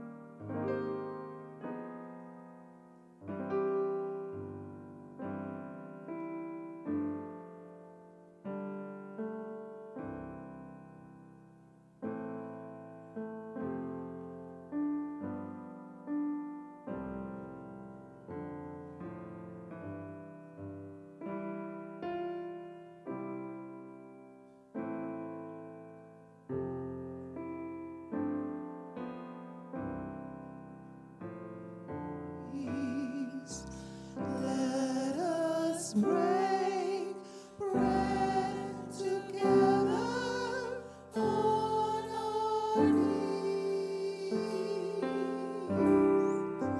When I fall on my knees, with my face to the rising sun, oh Lord, have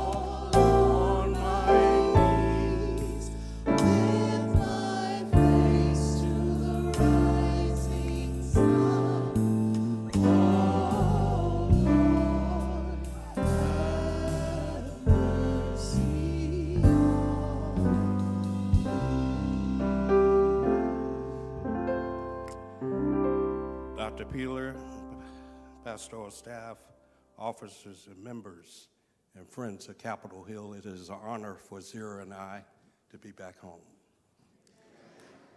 And we bring our church so that they can see a real communion, what God has done for you throughout the years. Today, I just want to give an opportunity and share with you what I've been asked to do. Significance of communion. What is the significance of communion? Communion is not an obligation, but it is a celebration. Communion is a celebration of what God has done for us since the last time we came to the table. Oh, how many more weeks it has been, maybe 13, 14, 15 weeks. But within those weeks, we have found ourselves plummeting, always going down at times. But there is a God. There is a God that has opened up the full fountain for us of blood of Jesus Christ. So we come so that we may be fixed by him. Because the bread symbolizes his body and the wine symbolizes his blood. But this is not the only reason why we celebrate communion. We also celebrate it for having a relationship with God. Oh, I can come every 13 weeks. I can come every once in a while. Some churches do it every first Sunday. But what is the difference if my heart is not made right? What is the difference if I am not changed by the blood of Jesus Christ? Celebrating communion marks the story of Jesus, how he gave himself completely to give us a better life. Oh, we struggle every day thinking that we have the best of life, but we don't have it unless we have Jesus. The best of life comes from Jesus. And when we find that we have the best of life in Christ, we know that we are good. For I have received from the Lord what I also passed on to you, says Jesus. The Lord Jesus, on this same night that he was betrayed, took bread. And when he had given thanks, he broke it. And he said, "This is my body, which is for you. Do this in remembrance of me." And in the same manner, after the supper, he took the cup, saying, "This cup is now the new covenant of my blood. Do this. Do this, do this, do this in remembrance. Whenever you eat this bread and drink this cup, you proclaim the Lord's death until he comes." You proclaim not only his death, but you proclaim his life. Now, I shouldn't say this, Pastor, but I'm going to say it anyway. We meat eaters, or those who who eat meat, there are times that they get a steak and there's still what? Blood in it.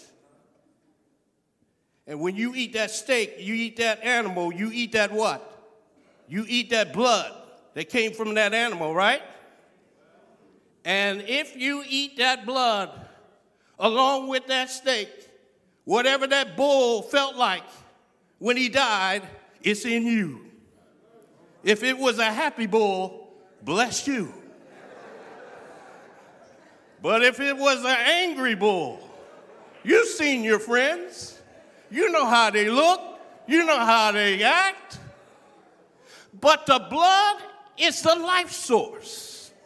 So when we drink the grape juice, we're not just drinking grape juice. This grape juice symbolizes Christ's blood within us. When we can go day in and day out knowing when we have the blood of Christ within us, there is nothing we can't do. The bread representing his body, where he himself gave.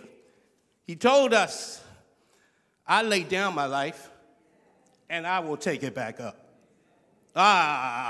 They did all they could do, but they couldn't take my life and they can't give it back to me. So Jesus says, when you take this communion, remember me.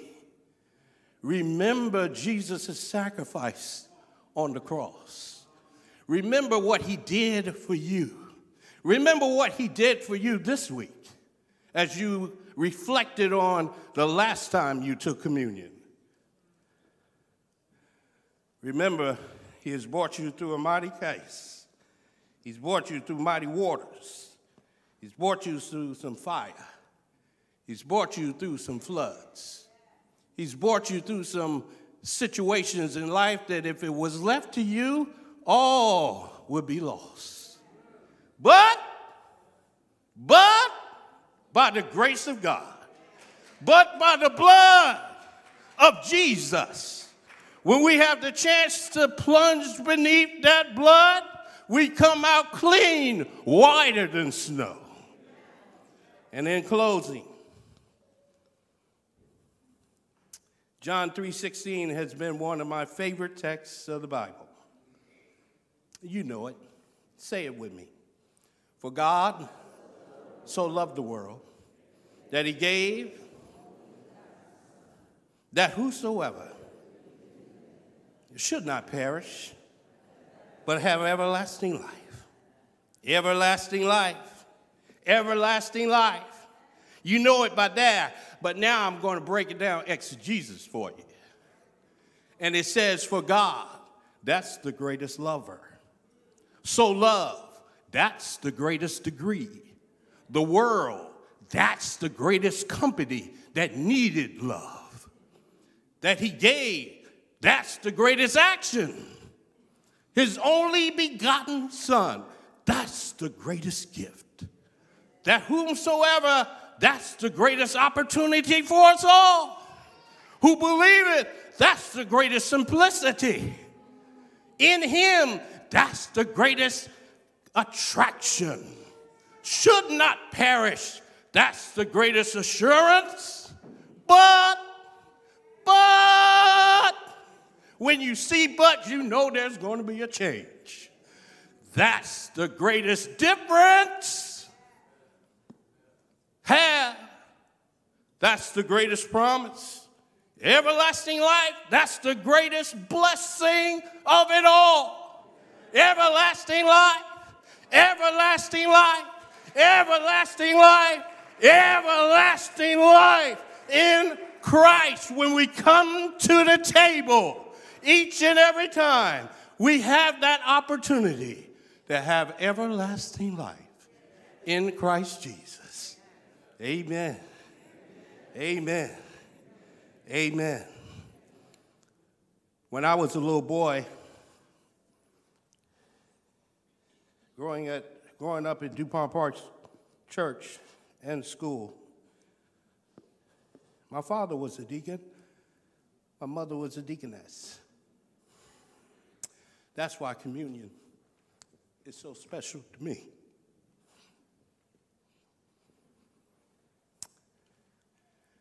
I used to see them and go with them to the church. That's when they used to make the bread themselves back in the day. The deaconesses would be down there, Sister Stewart.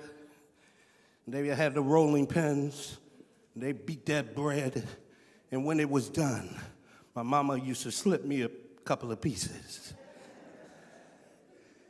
And I watched my dad, a deacon for 50 years at DuPont Park, before he went to sleep in Jesus. My mother, deaconess at DuPont Park for 50 years, both serving the Lord, doing what God wanted them to do. And I look and I see being able to look in my life, knowing that this couple adopted me when I was 2 years old. Where would I have been what in God's name would I have been doing? But God saw fit, because of his everlasting blood, that I was not only adopted in their family, but when we take communion, we are readopted into Jesus' family. We have this great hope that soon and very soon, he's coming back. He's coming back. So as we look toward the table today, as we come to the table, know you this, Capitol Hill and Faith Church, know you this, he who does a great work in you, he will never fail. He who started that great work, he will finish it. He who laid his life down for us, he's coming back.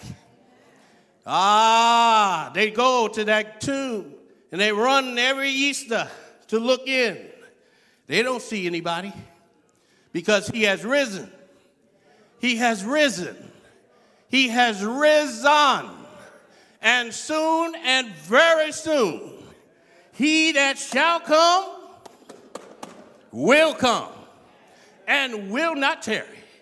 So stay faithful, church. Stay faithful, Capitol Hill. Stay faithful, Faith Church. Stay faithful, family. Wherever you may be in your life right now, know that not only for today, but always you can plunge beneath that blood, that full fountain. Oh, that full fountain that will never dry up. That full fountain that will always stay full. And soon we'll hear him say, well done, thou good and faithful servant. Hey, you've been faithful over a few things. Now come into the joy of thy Lord, because he has risen.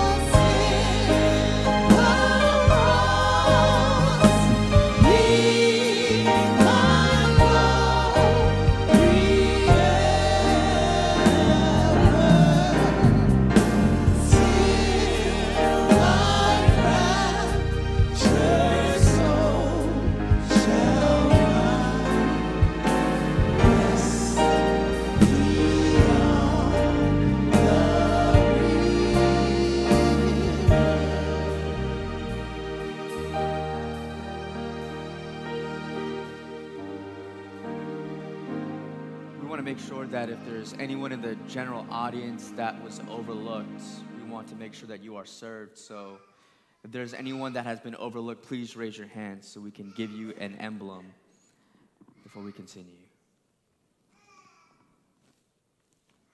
Let's continue.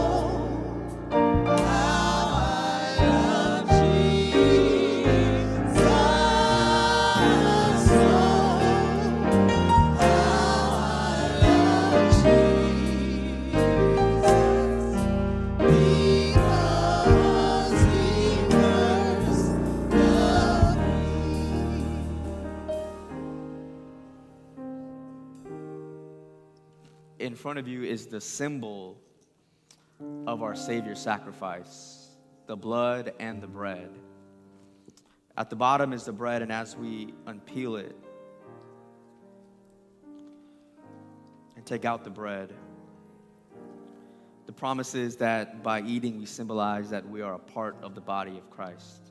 So take and eat all of it.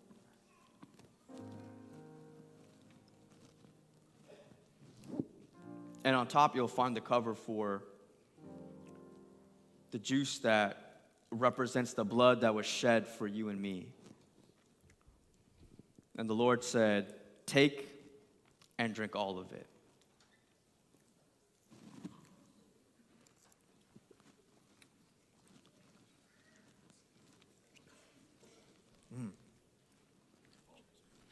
Let the church say, amen.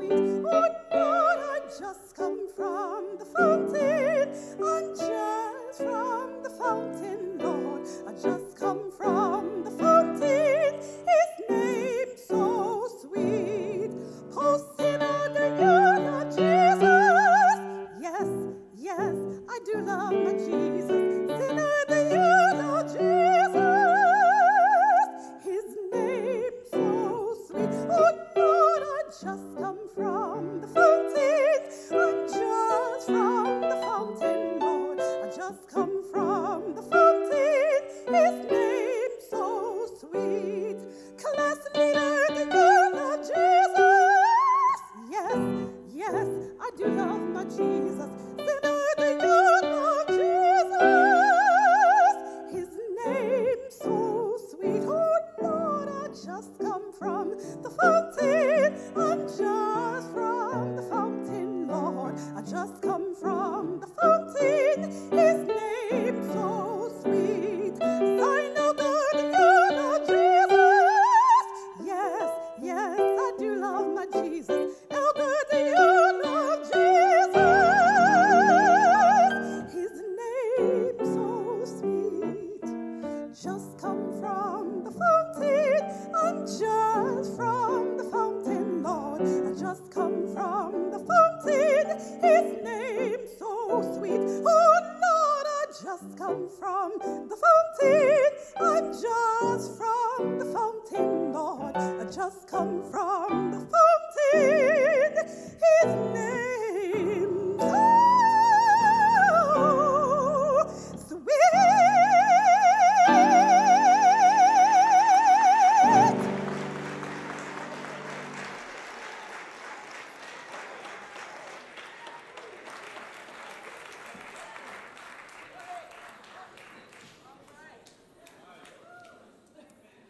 Praise the Lord. His name is so sweet. How many believe his name is so sweet?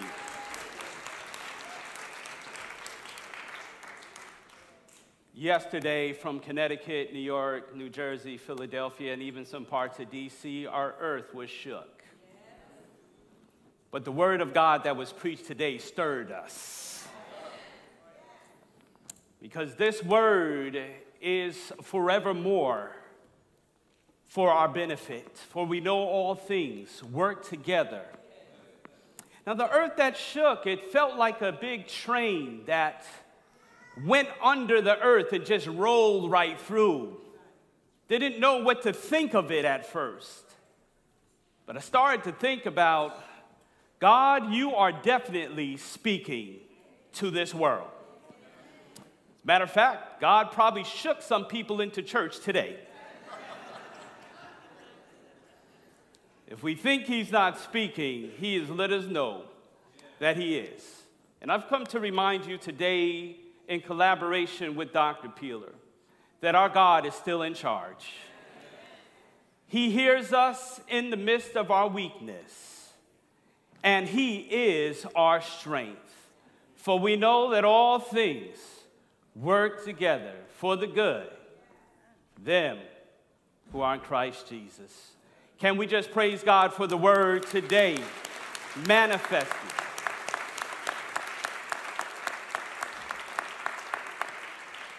And we stand in one accord in praying for our First Lady, holding her up as God's blessing upon her always.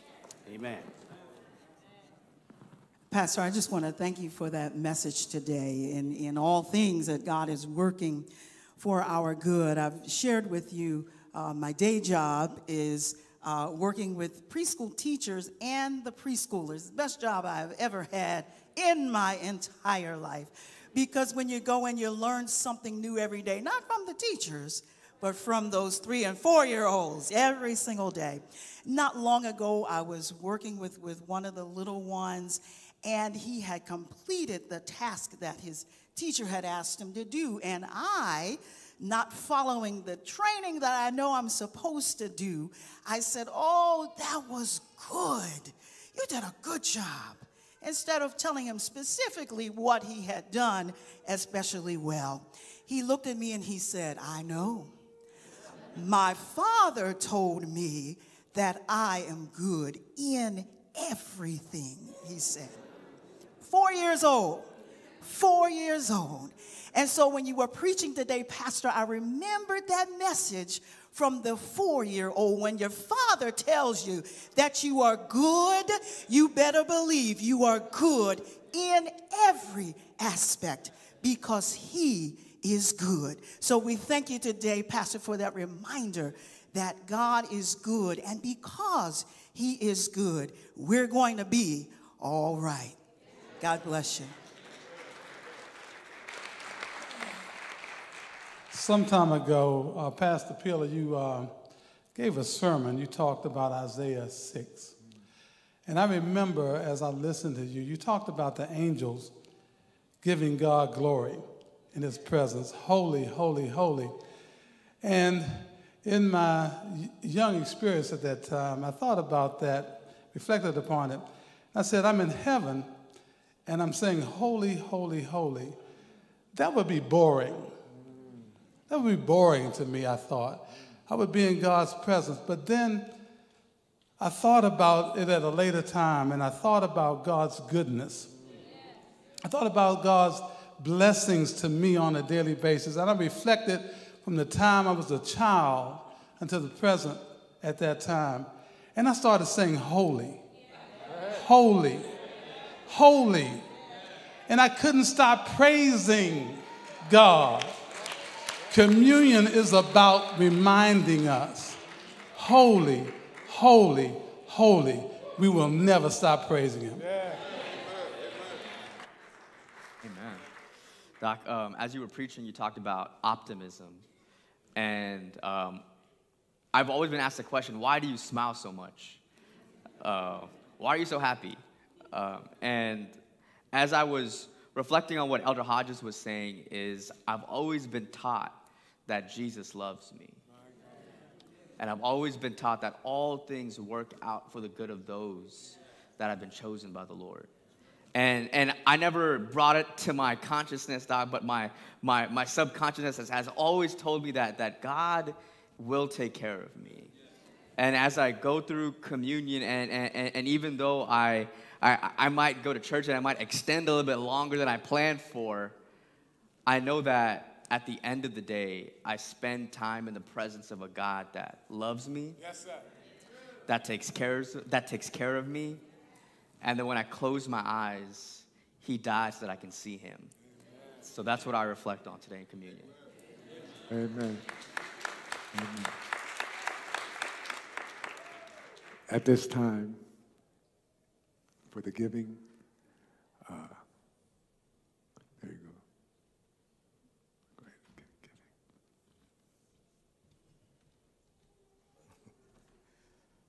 Good afternoon, church. We witnessed and heard one of the greatest sermons on being optimistic. It's unfortunate that any time we talk about giving, you seem pessimistic. So what I want to do is just give you a few reasons why you should be optimistic. First of all, your giving helps us to serve, it helps us to grow, it helps us to connect, it helps us to worship. That's what your giving does. We're able to be in this building and serve over 33 different ministries without any financial strain. That is because of your giving. I want you to know that the Lord is coming soon. And many of us think that the Lord is waiting, we should be waiting on the Lord. But the Lord is actually waiting on us. He's waiting on us because he said until everyone knows about his word, then he will come. So I want us to realize that our giving is important to finish God's work. Paul says, and that knowing the time, that now it is high time for us to awake out of our sleep. For now is our salvation nearer than when we first believed. We are reminded of this each and every day when we get in our cars and we look at the side view mirror and it says, objects in the mirror are closer than they appear. So I'm going to ask the AV team to put on the screen different ways that you can give through Venmo, through Zelle. You can go through Realm. You can give the old-fashioned way by giving in the buckets at the back of the church. and you can also mail it in. So let us get busy doing God's word, and let us stay optimistic. Let us bow our heads at this time. Father, we thank you, Lord, for what you have done. We thank you, dear Lord, for the profound sermon that was presented today. We thank you, dear Lord, for allowing us, dear Lord, to be responsible, dear Lord, for the duties that we have as Christians to share your word. We pause to give you praise, dear Lord, and pray that the funds that we receive through our tithe and offering, dear Lord, will go to do your work. In your Son's holy name we do pray. Let God's people say, amen. Amen. Amen. Thank you, Elder Colin. And remember, we have a benevolent fund that helps so many people throughout our congregation and beyond. And so if you have you can put it in one of those items on ways to give, or we're going to have, as you leave, buckets if you want to give the old-fashioned way for our benevolent fund. And that's to help those who need in those times of need. It's been a blessed time to be in God's house, and I just want to give God the glory for his presence through his Spirit. I praise God for the elders of this house. They did a fantastic job. Can we give God the glory for our elders on behalf of Josh? Come on, we can do better than that. That's our elders. Those are elders, Freddie. See, Freddie, I like Freddie. See, you clap your own self. Come on and say, no, praise God, that we need it. And our deacons and deaconess, didn't they do a fabulous job? Deacons under the mighty hand of Robin, who just lost his brother, getting ready to travel down there. We're going to be praying for you. And on our birthday, young lady, we praise God for our leadership, for our deaconess. Thank you for your excellence. Listen, your handprints are on everything because of your excellence, and we appreciate the entire deaconess crew. We praise God for the Faith Church that has joined us, members of the Faith Choice, along with Pastor Michael Cox, the voluntary lay pastor. Come on and say amen out there. Thank you so much. We're grateful for our AV team, our praise team. And Kim, we just celebrated our hymns today, and it was mighty, and we're getting prepared for our last hymn as everybody stands when we all get to heaven. But here it is. We're going to praise God for Lloyd Mallory. You played every instrument and made up something today. Come on and say amen out there. Yeah, and thank you for that. And Brenda, listen, she's a church girl. Brenda hates missing church. When you see her, she does not have all of the energy, but pray for her, love her, continue to just to text her. That's my girl. If you stress out my girl, you stressing me out. And I will no longer be optimistic. Come on and say amen out there. I'll be the. All right. Can you pray for her? Come on. Can you reach out your hand right now? And one of the pastors, pray for her right now. Pastor Wesley, pray for her. Heavenly Father, we just thank you and glorify you because you've kept her this far. We thank you because you have gloried over her with your healing power, O God. We thank you when the devil tried to take her out, you kept her up, O Father. And by the blood of Jesus, we claim her now in your presence for complete healing, oh God. From the crown of her head to the sole of her feet. Father, we're praying that you would touch her. Be the balm and Gilead in her life right now. Surround her with love, courage, and power. Bless her courage. Lift her up. In the mighty name of Jesus, we pray. Amen. Amen. Amen. Thank you. And for you, the guests who have come today, you're not visitors, but you're guests. We expected you, and thank you for choosing Capitol Hill. You could choose anywhere with a parking lot. Come on and say amen. But you chose to come downtown and be a blessing to us. We love you. We appreciate you. If you need a church home, we'll be glad to be a part of your church family. Everybody standing when we all get to heaven. Friend? Oh, one more thing. Thanks, Brent.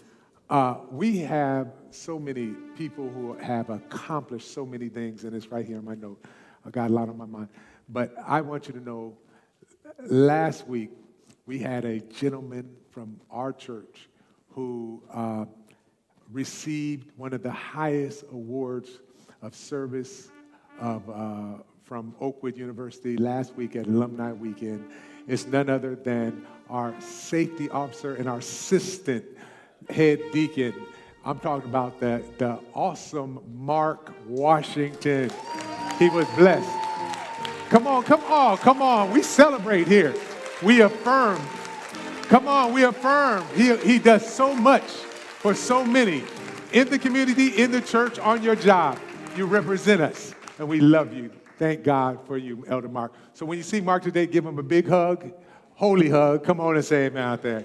Give him a big hug, and thank you for all of what you do. Praise God. When we all get to heaven, come on, Kim.